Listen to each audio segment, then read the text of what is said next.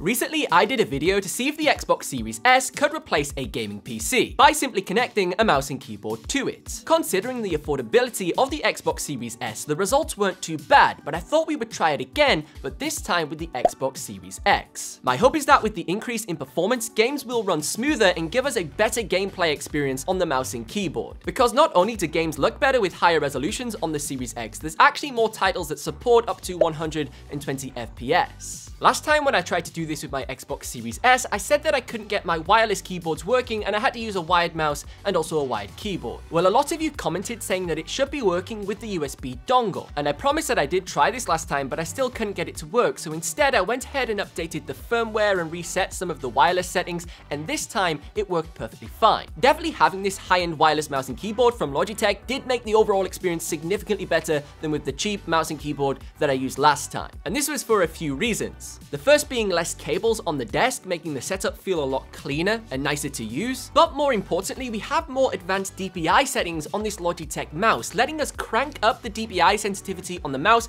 and reduce the in-game sensitivity to sort of reduce that mouse acceleration sensation I had last time because of VSync being enabled on all of the Xbox titles. With the new mouse and keyboard setup, this time when I tested out Warzone, it felt much more like what I was familiar with when gaming on my PC. But a major problem is that Warzone doesn't have a field of view slider. So although the input and latency felt good with the mouse and keyboard, actual gameplay made you feel really sick being close to the monitor with such a tight field of view. As I mentioned in my last video, Battlefield 2042 and also Battlefield 5 do not work with a mouse and keyboard, which is a bit frustrating considering the huge player base they have on PC. But one game in particular that recently came out is Halo Infinite, that does support mouse and keyboard. I think I can confidently say that this right now is currently probably one of the best titles on console for mouse and keyboard support. It feels incredibly smooth and responsive, you have a ton of customizations with both the button mappings and also a field of view slider, and furthermore, because of the fantastic optimization, I did actually feel an advantage to gaming with a mouse and keyboard in this particular title. Now, unlike with the Xbox Series S, I did have more setup issues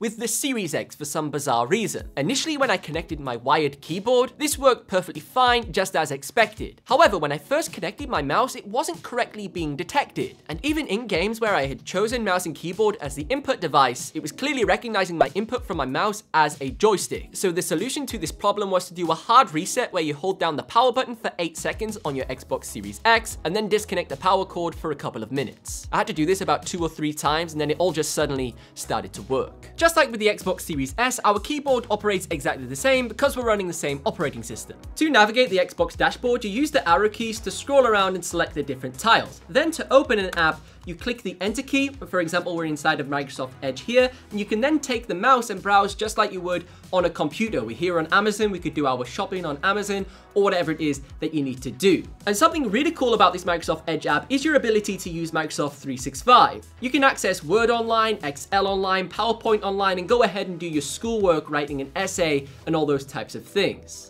Overall, my gaming experience with the Xbox Series X and a mouse and keyboard was definitely better than with the Xbox Series S, and I think this comes down to a few factors. A lot of the games run at higher FPS, 120 FPS, and they're also running at 4K, so they look significantly better like they would on my high-end gaming PC. However, it is still not perfect, with many titles lacking an FOV slider, such as Warzone, and even great games like Halo Infinite that are well optimized are still lacking mouse support within the menus, so it makes operating and navigating the menu system just a little bit clunky.